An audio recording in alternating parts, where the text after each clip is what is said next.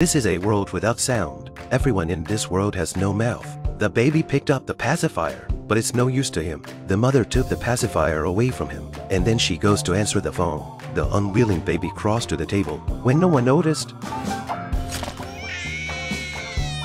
They found it and went to check it out. But here's the amazing thing. The baby was able to make a sound and scream.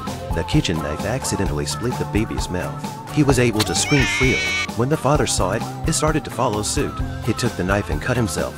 And sure enough, he could talk too. And then the postman came to the door, saw this miraculous sight.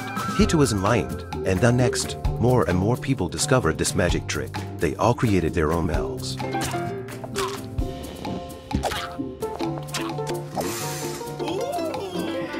With their mouths, they began to have more exciting lives.